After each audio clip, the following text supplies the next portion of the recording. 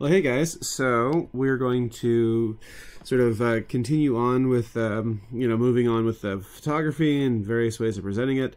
One fun sort of trend that's been coming out are these sort of geometric kind of, collage patterns. And we've got one way of creating little collages with the idea of just laying them out and just having them kind of presented in a real, simple way. And this right here is just a series of pictures I've taken of my son over the course of his life. He's about 3 years old now. I think the most recent one is the one in the center, and probably the earliest one, or one of them at the top and stuff. In between, sort of various pictures throughout, like 3 years or so, and along with members of his family and stuff. So we're just going to be using pictures that we've been taking. Obviously, this is just stuff that I had on this computer just to show as an example.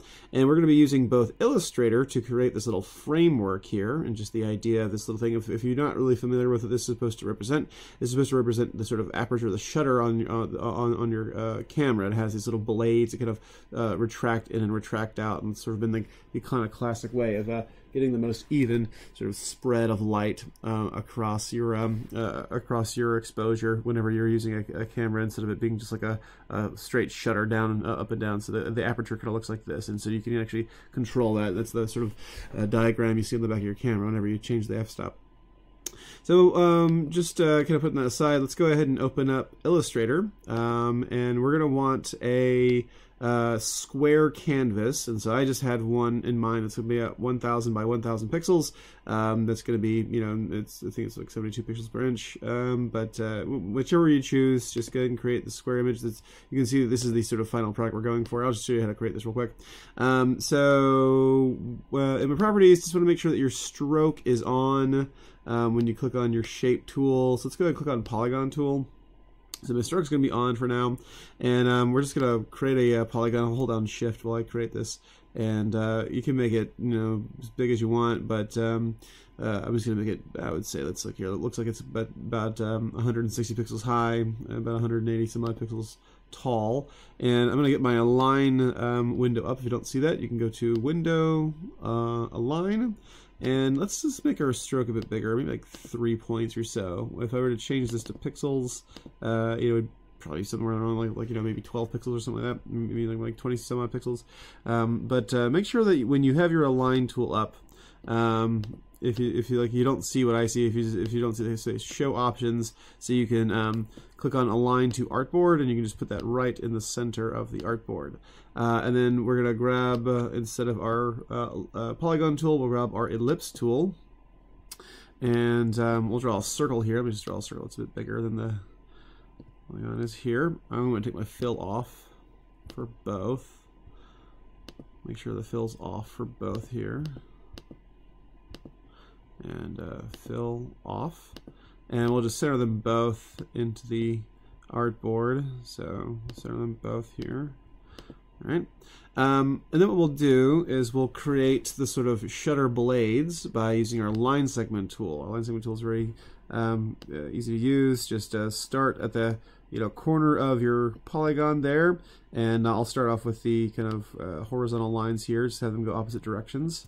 One on the top, one on the bottom, and then with the next one, basically what we'll do is we'll just sort of intersect these here and sort of follow along with the line. If you want, what you can do is you can sort of like click on that, and sort of it'll snap to this line here, and then when you get your move tool, just pressing V on the keyboard here, you can actually extend that out, and it'll follow along with it. If it'll give you a little smart guide there if smart guides are turned on, and you can match that right up with the in there. This doesn't look like it's quite lined up right. Let me make sure that's we kind of get in there a little closer and nudge them down a little bit. I'll press down on the keyboard there just to get that right. Looks about right. Let's see if I can't pull this down some so it intersects. Stick out a little bit here. There's not going to be a big deal because it's going to be kind of small in comparison to the rest of it. All right, let's get this lined up here, and then we'll do the same thing for the other sides. In fact, what I could do here is I could just take this and alt drag it up here and have that be there, and then I can just let's move it over so it lines up. Looks good. Maybe over one, and then I'll right click on this. Oops, double click. Right click on this, transform, reflect, and I'll copy it so I can take this and sort of drag it up this way, and then Alt drag this down. Oops.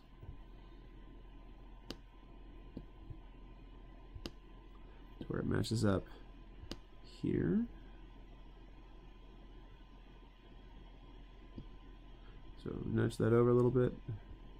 I'll nudge this one over here. You want to avoid where this sort of makes the sort of border between the two. You want to avoid that distracting thickness. That's one of the elements of design, is the line, the consistency of our line. All right, and so I'll just gonna have that, and I can take my direct select tool here and sort of draw this back up to the edge of the artboard. Well, it really doesn't matter, but just for simplicity's sake, if you want to do that, you can. So intersect there. Okay, and so with that done, we're just going to leave that. We don't have to save this. We can just leave this the way it is. Okay, so here's my Photoshop file. It's finished. I'll just show you how I started this up. Let's go ahead and make a new file. And your file, whatever it is you're going to be doing, is going to be, square. So if you go over to Photo, it'll give you a good preset to start off with. You want it to be pretty high in resolution because we're using pictures here, and 7 by 7 or 7 by 4, 5 by 5, whatever it is you want to do a square. So whatever it is you do, just make sure that it's the same width as it is the height. I'll go ahead and save this file. So, interesting. Save as, and we'll just save this as say collage shutter, right? It's just so we have that there. And what we'll do is I'll just paste. What we'll do is we'll just go over here to Illustrator, get our select tool, select everything, copy it, and then go over here to our Photoshop document and paste. And okay, try it one more time. Edit. Copy and paste, and this will come up as pixels, smart objects. Let's go ahead and choose pixels, and it should be just about the same size as your canvas.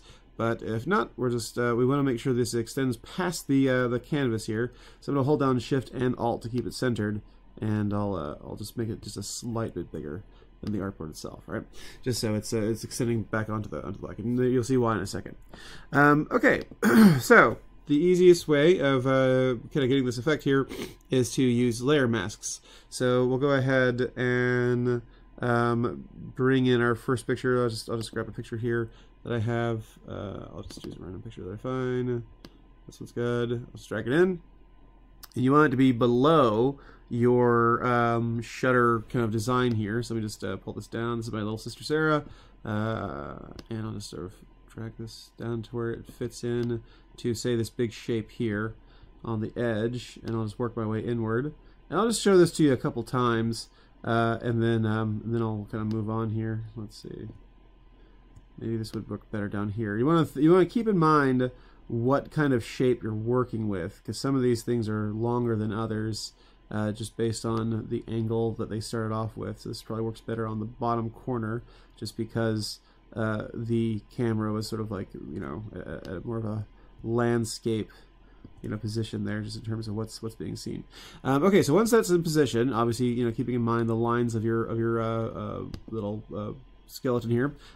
Get your magic wand tool that looks over here, magic wand. If you hold this down, you see quick selection, just magic wand. If you don't see what I'm talking about, just press W on the keyboard. So say for instance I have my move tool, W on the keyboard, it'll select the magic wand tool or the quick selection. So with the magic wand tool select, I can click inside this little area here, and you've got two options. The easiest option would just be to go down here and click on layer mask, and then I'll just mask off everything outside that selection.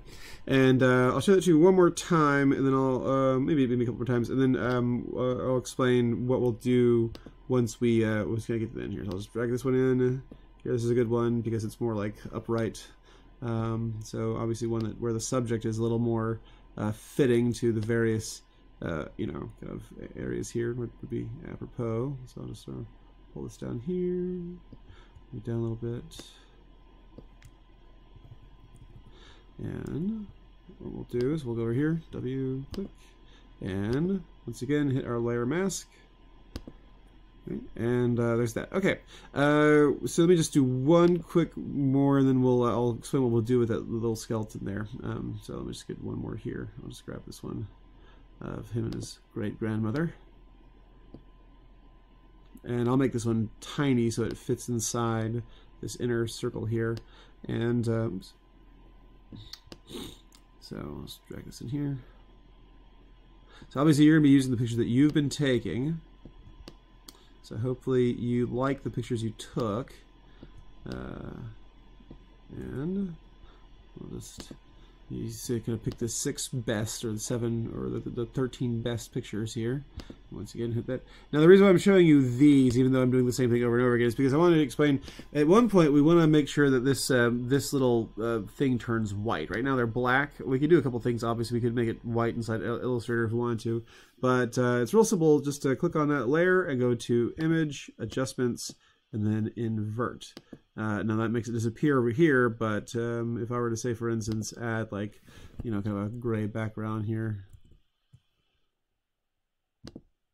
right, you can kind of see that what's going on there, and it helps separate these things, and it shows a bit better, especially if your pictures are dark, like some of mine are.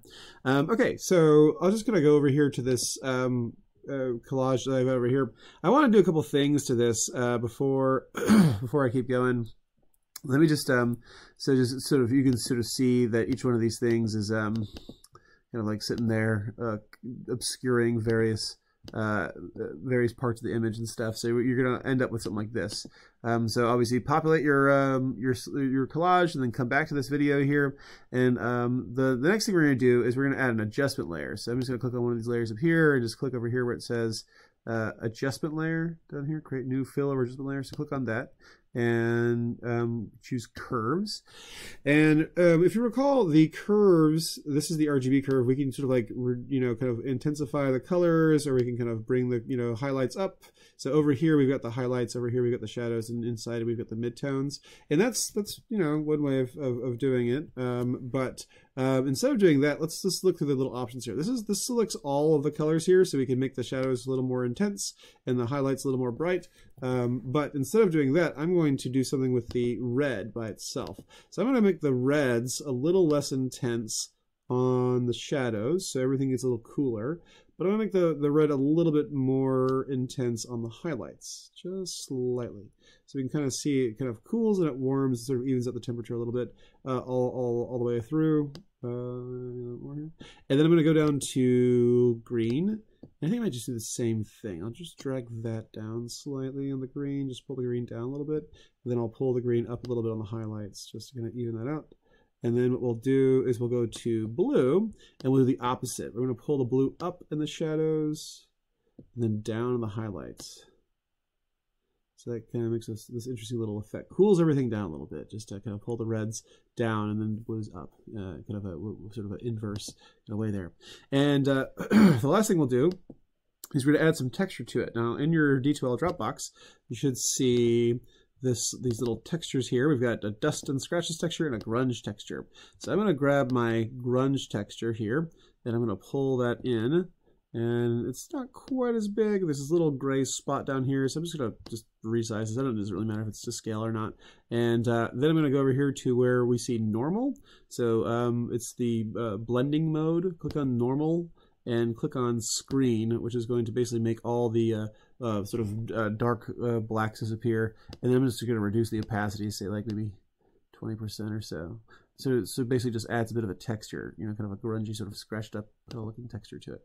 And then I'm going to do the same thing with the other layer here with dust and scratches. I'm just going to drag that in, and we'll just lay that right on top. And once again, I'll sort of expand it out to make it fit. And once again, we'll add the blending mode screen, and then we'll just reduce the opacity to maybe like 50% or so. And that just gives us a fun little look there. All right, good. And obviously, if you want to adjust that, that's fine too. I might even go back to my curves layer here and go back to my curves here. Just sort of go back to my blues. Maybe make my blues a little more intense. Yeah, a little less intense in the shadows. The highlights right there. Depends on what you want. Reduce it a little bit more. That looks fun. Kind of gives it a little bit of a kind of a abstract feel to it. Okay, and so go ahead and say this is a JPEG. And if you want to put, like, you'll say a watermark down here somewhere, like maybe, for instance, down here, I'll just get my text tool and just so photos by Mr. Lopello, or whatever kind of logo you might want to make for yourself. I might choose a different font here. Say, for instance, script font. That'd be fun. Yeah, the script font, I think I was using all caps, but I mean, milk. I go to, and I'll just reduce the opacity of this layer just to make it not stick out quite so much. Just make it 20%. I'll pull it down here so it's off out of the way. All right, there you go. And so just export this as a JPEG, save it as a JPEG, and then you can turn in to D12. Very cool. Can't wait to see you guys produce. See you in class.